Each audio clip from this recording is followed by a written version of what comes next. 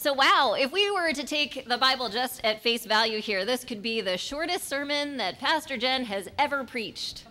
It sounds something like this: unity is grand. Go out, sell all of your stuff, and love one another, including making sure that no one is in need. The end, mic drop, bam, we're done.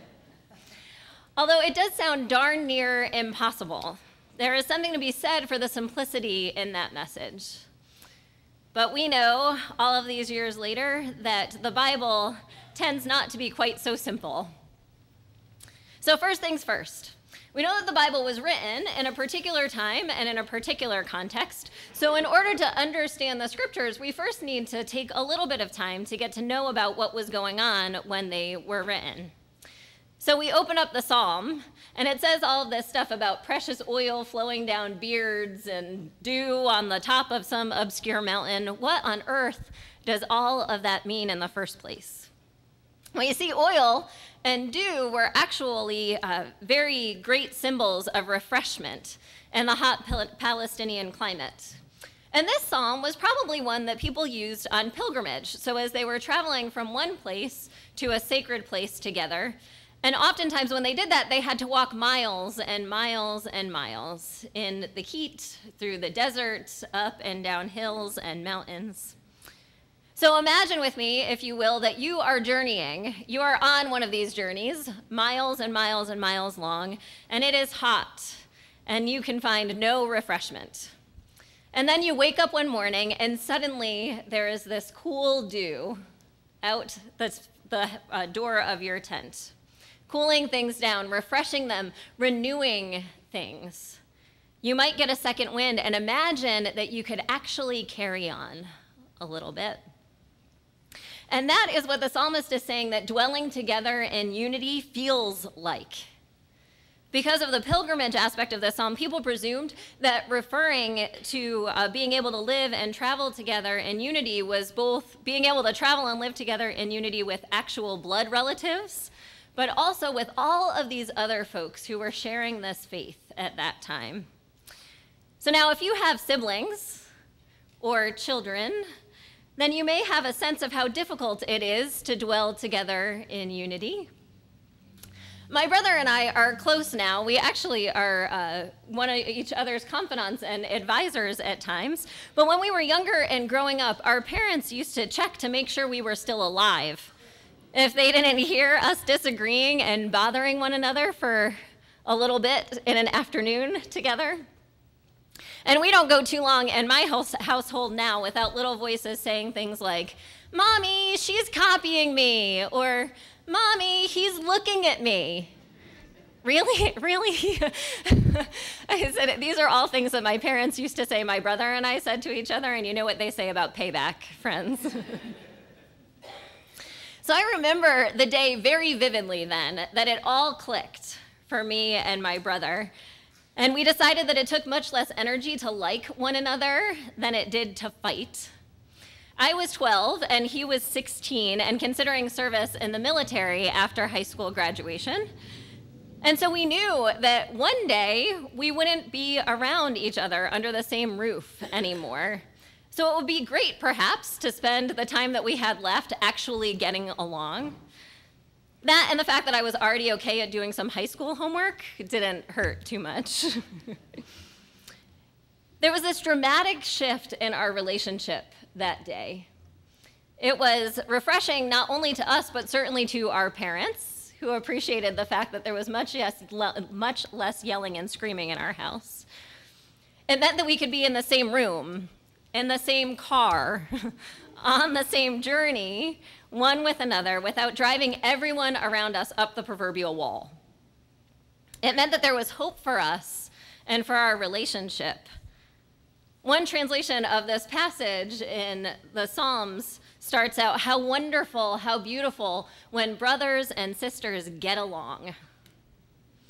There is this sense of calm and peace when it can happen, a sense of renewal and refreshment, a sense that in that relationship, there is something of a real and true gift. And so, we take our turn with the Acts of the Apostles, and we look at the relationship between and among those early followers of Jesus' way.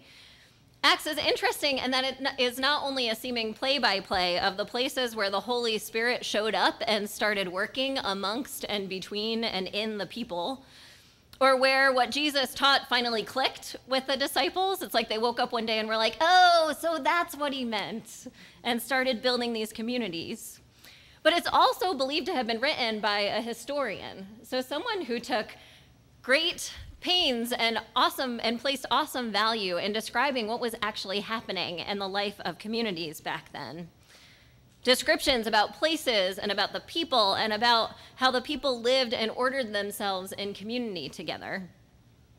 So when this section of Acts describes people living in community, owning no possessions of their own, selling everything that they had and giving it to be used by everyone according to their need, it means that that was actually the way that some believers lived at the time.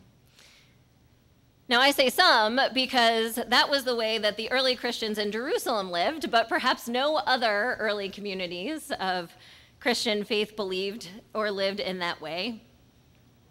But in this particular group, it says that people really did sell off their land and their homes, brought the proceeds to the apostles, and they distributed it to people. And it wasn't just like they went, here's $20 for you, and here's $20 for you, and here's $20 for you, and here's $20 for you. They got what they needed in order to live. Now, looking at this scripture now, sitting in Brookfield, Connecticut in 2015, we look at it and we go, why on earth would they do something crazy like that? But the answer is right there in the 4 verses that Gordon read for us this morning.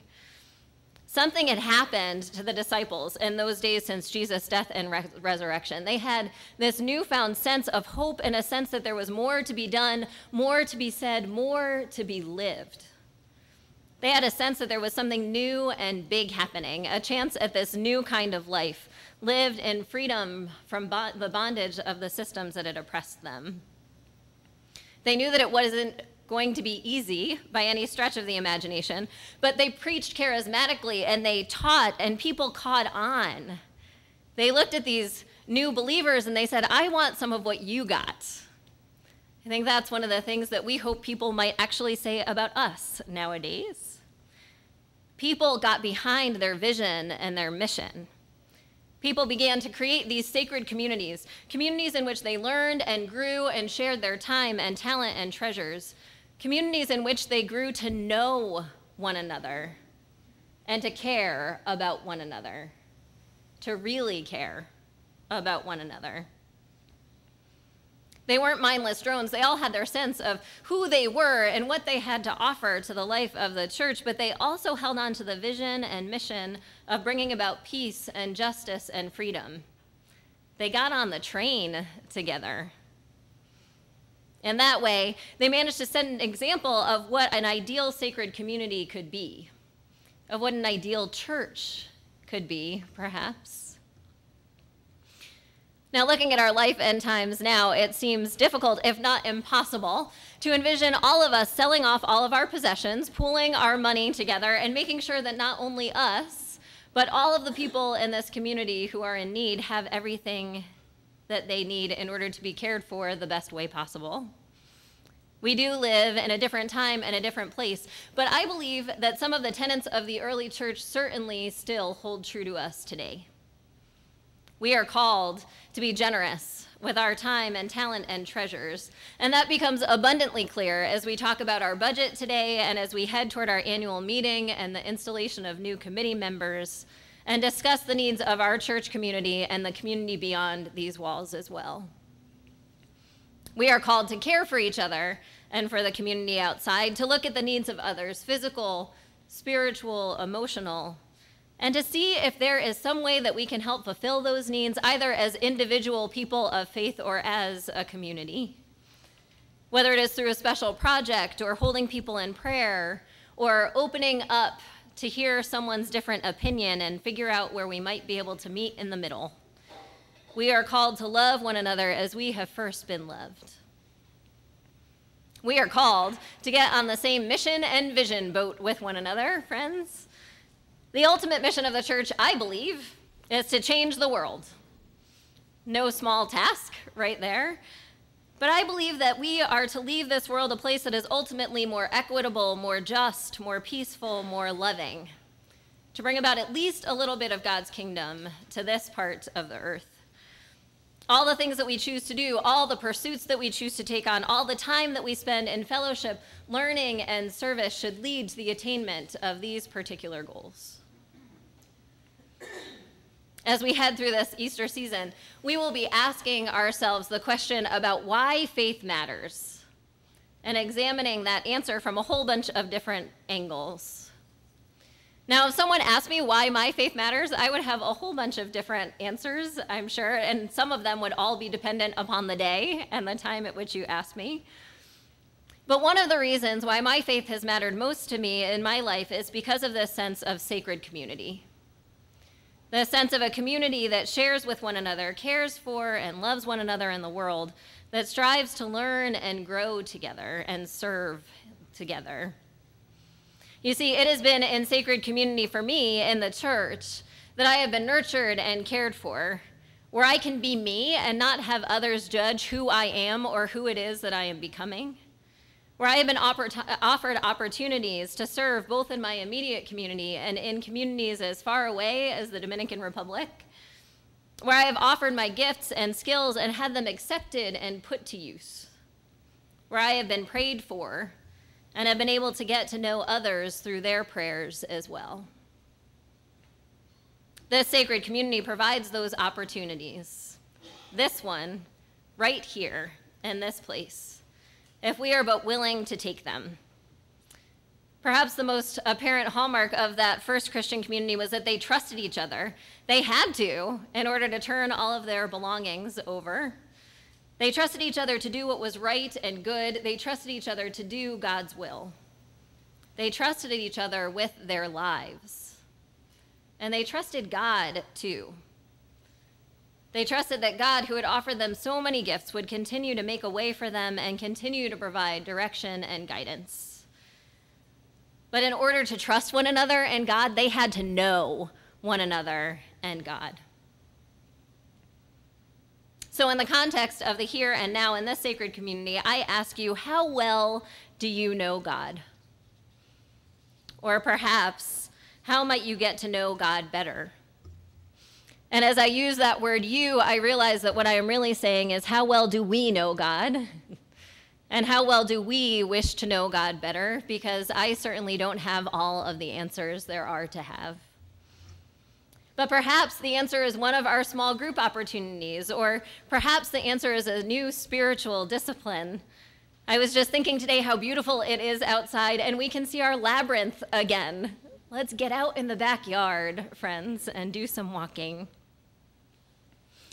The other question is, how well do you know the person who is sitting next to you this morning, or sitting near you, if you're a loner today? If the answer is not too well, then I invite you to ask them some questions. The greeter bios in our bulletins have helped so many people to make connections to one another, as have our committee and small group opportunities. But sometimes it's just a matter of paying attention to the prayers that are lifted up in worship on Sunday morning and asking a follow-up question or two to the person who asks for them, or asking what someone does for a living or what they like to do when they're not doing that thing for a living. It is much more difficult to overlook the needs or the opinions or the passions of another person once you get to know them. And that goes for people both inside and outside of the church. Getting to know people, then, is how we build community. The people in that early community needed to be bold in sharing about themselves. After all, they were now living in true community one with another, completely exposed to and reliant on each other. They needed to be bold in sharing about their faith because it was the new life they found through that faith that led them to gather and serve behind that common mission. And they needed to be bold about loving because it was through that love that they cared for each other and the world. So in this sacred community, I invite us to follow their example. May we be bold in sharing about ourselves and getting to know each other. May we be bold in sharing about why our faith matters in the first place and why it is that we're sitting here on a beautiful Sunday morning in the first place. May we be bold in loving one another and the world. Because, my friends, this sacred community has a lot of life left to live, and we are the ones writing the story now. May it be a life that works toward attaining the goals of love and justice and peace, and writing a story that inspires others in years to come. Amen.